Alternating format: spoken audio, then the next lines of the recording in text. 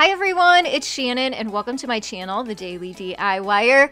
I bet you'd be pretty surprised if you knew all of the amazing materials you could cut with a Cricut machine.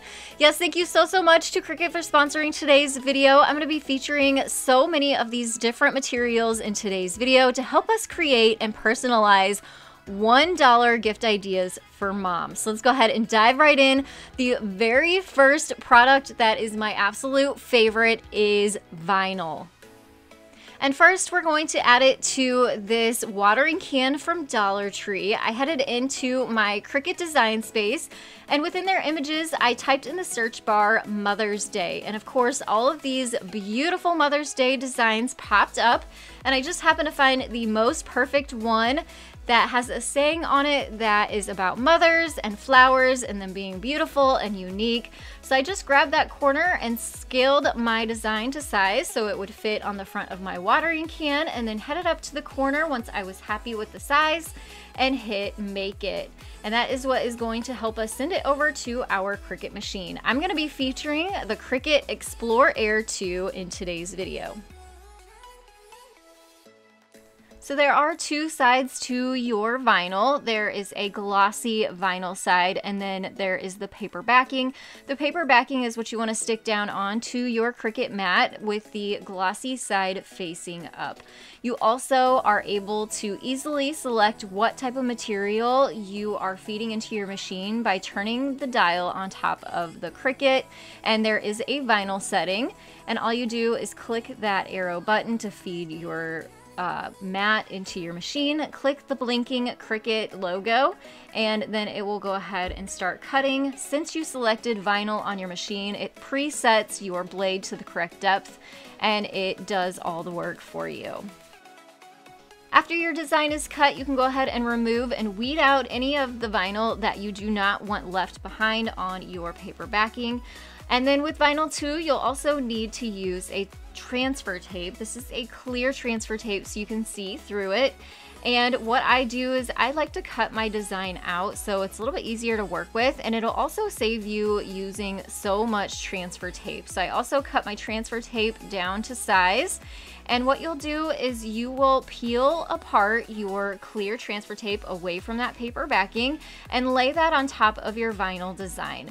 You'll use something hard and flat to rub across your design. This will transfer your vinyl onto your transfer tape, so you'll peel it away from the paper backing again, and then you will transfer it over to your project. And in this case, it is this really simple watering can from Dollar Tree. So it just adds so much character, and you can also pair this with some fresh flowers to give as a gift.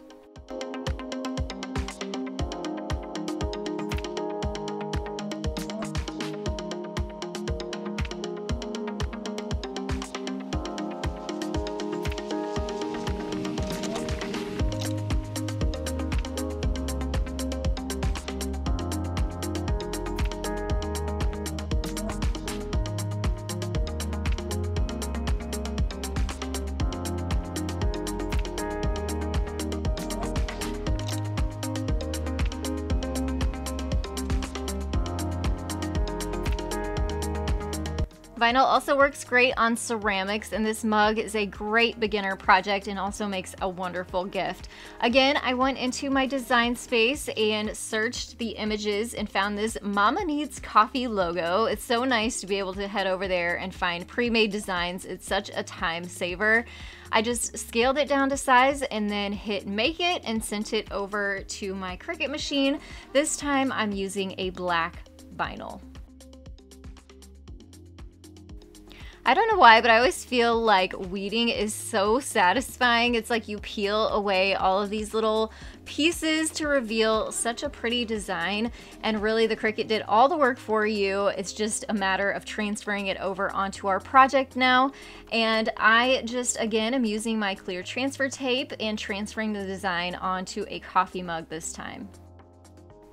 I've gotten the question asking if you can put decaled items into the dishwasher so many times. The answer is no. These are definitely not dishwasher safe.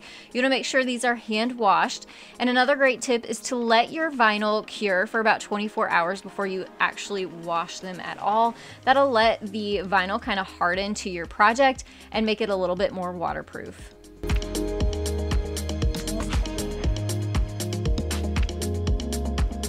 This would make a wonderful gift paired with a gift card, or like I'm showing you here, a special little packet of coffee, just something special for mom. Or you could also put flowers in this too.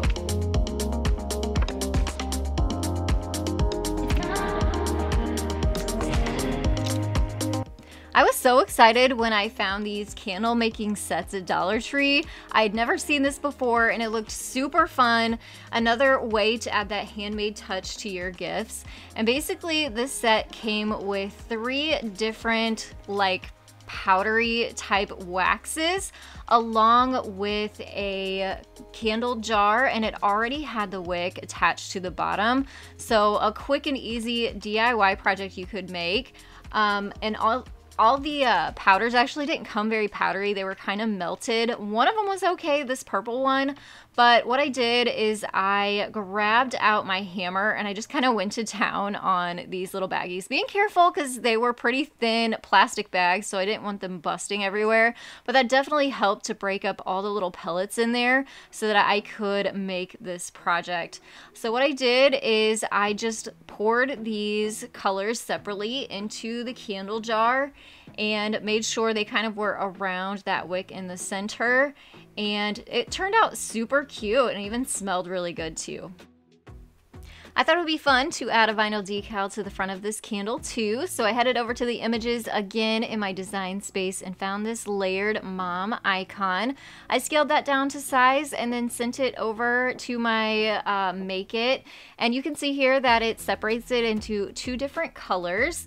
And so you can cut one at a time. So I sent it over to my machine and did a layered look of blue and a dark pink. You don't have to use the colors that show up on your design. So you can see here I did a fun and pretty combination of the pink and blue that contrasted nicely against each other. So I went ahead and weeded both of those out, and then I'll show you how simple it is to layer these so you can add it to your project.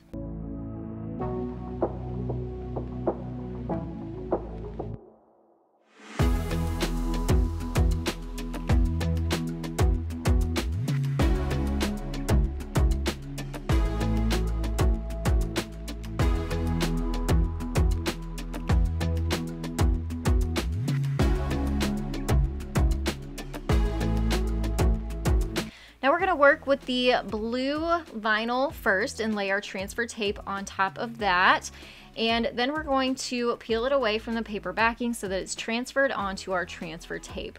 Then we can layer that on top of our next vinyl, which in this case is that darker pink, and center it where you want it before taking your squeegee over it again. And then you'll remove the entire design on one sheet of your transfer tape. And then you can take this over to your project and just make one transfer. Now I definitely wish I would have actually not made the candle first, and I would have put my decal onto the glass and then made the candle, but really it wasn't that big a deal. It just, you have to make sure you kind of bend over and press it on there really carefully, and then use your squeegee to apply it again before removing your transfer tape. Turned out super duper cute, really simple, and I think any mom would love to have this special piece to add to their home. Heat transfer vinyl, also known as HTV, is another great material that you can cut with your Cricut machine and also makes the most incredible personalized gifts. And this is another material that has 2 sides. There's a glossy side and a matte side. And with this one, you actually want the glossy side facing down and your matte side facing up. Now I found these super cute linen banners at Dollar Tree. They have 7 little pennants in each pack. So I had the perfect amount to create a mom banner. So this time I headed into my design space and just wrote out mom with text and picked a font that I thought would be cute and kind of stand out too against the plain background. I scaled that down to size, and you can actually unlock your designs, and that way you have more control over how tall the letters are and how wide they are. And once I had my mom word, the way I needed it and the size that I needed it, I headed over to the shapes and wanted 2 of my pennants to have hearts. So I just clicked the shapes, picked the heart, and then also scaled my heart down to about the same size as each one of my letters in the word mom. I also wanted 2 of these hearts, so I would have 1 on each side, so I duplicated them. And then so that they would all get cut on the same shot, I went ahead and changed them to black hearts, which is the same color as the font. And that way when I hit make it, this will be sent over to the machine so I can cut it all at the same time. You also want to make sure you mirror anything that you are cutting with HTV, because you're basically cutting it backwards. We're going to be cutting it upside down. So what I'm doing is I am adjusting my machine so that it is set on iron on, and this will go ahead and cut my design perfectly, the right depth with the HTV. And it will also be backwards because the adhesive that's on the HTV is actually on the top side that we're cutting. And the plastic side underneath is actually the side we're going to be removing. The plastic side is what is sticky. Your HTV is more of a rubber type material, and it kind of stretches and pulls off.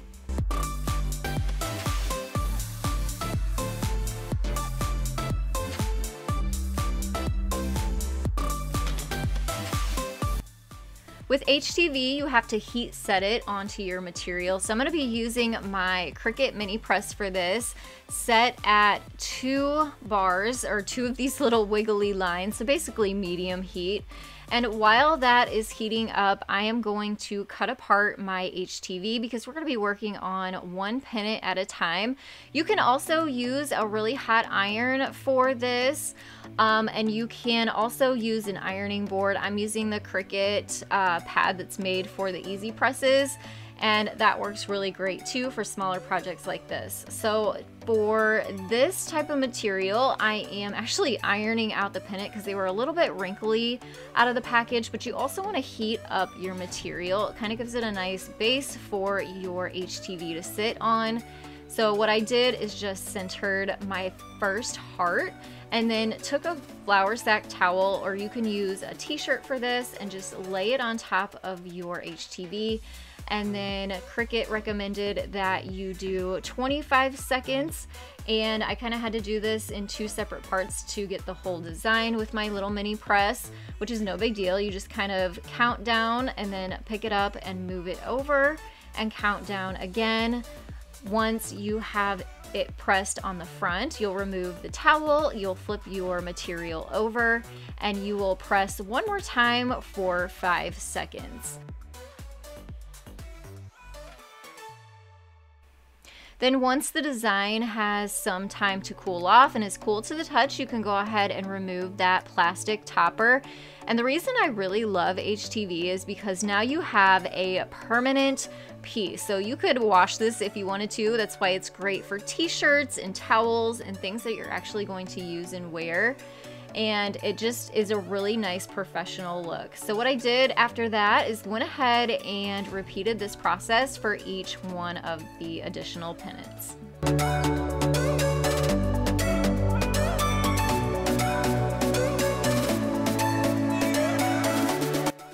And here's what they all look like, all heat pressed and finished. So nice and pretty. Then it was time to, of course, add it to some ribbon so it would hang.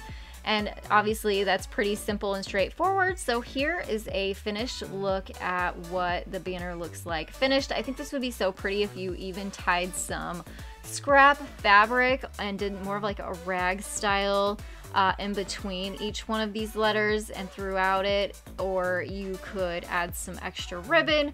Get really creative, make it really colorful if you want. And you can also use HTV on things like this makeup bag or cosmetic bag from Dollar Tree. It has a gold zipper on it, so I decided to personalize it with some gold HTV.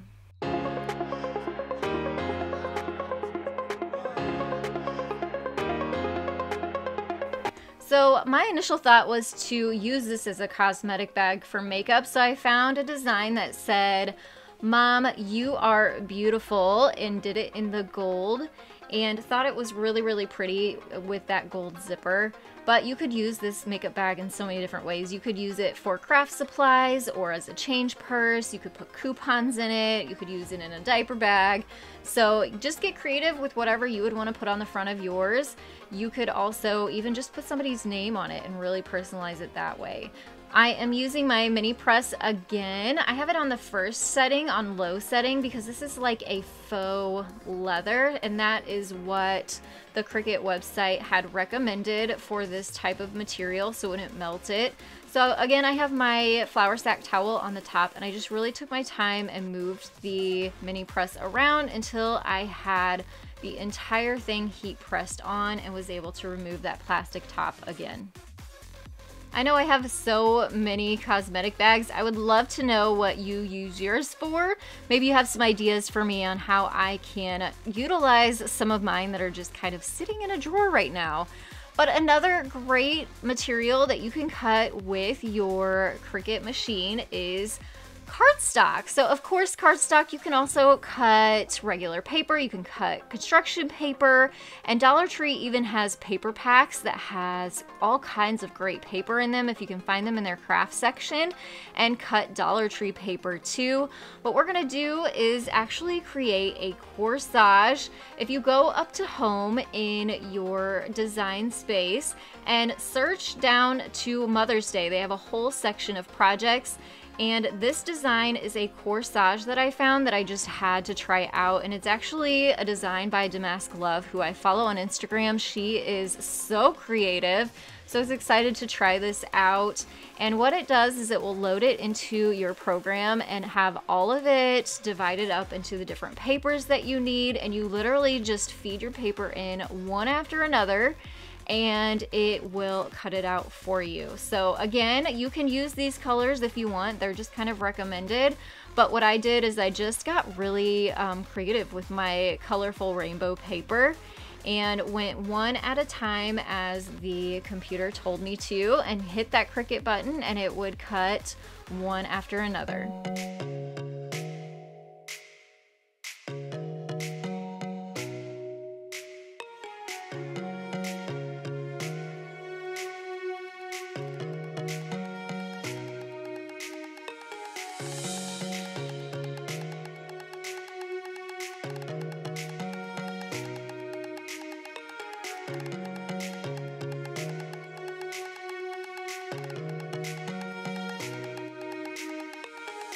And here's a look at all of my pieces all cut out and pulled apart, and they are basically going to be layers. And we're gonna make this corsage. You can use anything as a bracelet base. I had these rhinestones from Hobby Lobby, or you could use elastic. You could even use ribbon and tie in a bow in the bottom, so that would be really cute too. And I just went through and layered each one of these pieces using some stick glue for this, but you could use some scrapbooking glue too. And it was fun. It was super fun to layer all of these pieces together and see the design come to life, just like it looked on the CRICUT design space. Now I had these rhinestone bracelets on hand, so I decided to use that as the base for the bracelet and use some heavy duty glue and flipped it upside down and let it sit overnight so it could dry. And that is all there was to creating this beautiful bracelet that would be so pretty to give as a gift. You could give them to groups of women because they are so inexpensive to make. And it makes such a beautiful gift, thoughtful gift, and also a really, really inexpensive one, as cardstock is super duper cheap.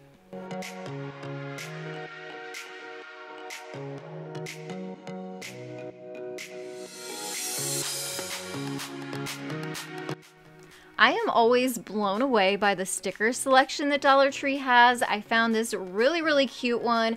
Can't believe it's $1. I'm always looking in there to see what kind of goodies I can find. This one was so cute, and I thought the hot air balloon one would be cute for a Mother's Day card. So we're gonna cut some more cardstock. Using our Cricut machine, you can find tons of different shapes of cards, and they literally only take about 20 seconds to cut out with your machine, and they just pop right out. You just want to make sure your setting is set to cardstock on your Cricut machine. Pop them off of your Cricut mat, and look at that. I also decided to use my brayer tool and set it inside my paper trimmer to create a straight line. That made it a little bit easier for me to fold the card over. And look at that. So it was seriously the most simple and quick thing. I had some washi tape, which I'm kind of obsessed with washi tape right now, and I decided to add some of that to the front of the card and then popped one of those stickers right on top there too. Handmade anything, moms just love, especially if all you give them is a card. This definitely comes straight from the heart and would be so well received. I would love to hear which one of these projects was your favorite. You can leave those down in the comments below for me. I also have links to all the products that I used in today's video down in the description box. And if you have any questions at all, you can leave those in the comments below for me too. Hit that subscribe button, hit that thumbs up button. And I want to thank you all so much for joining me today. I'll have another Mother's Day video popping up on your screen that you can check out next. Thanks so much again, and I'll see you next time. Happy crafting.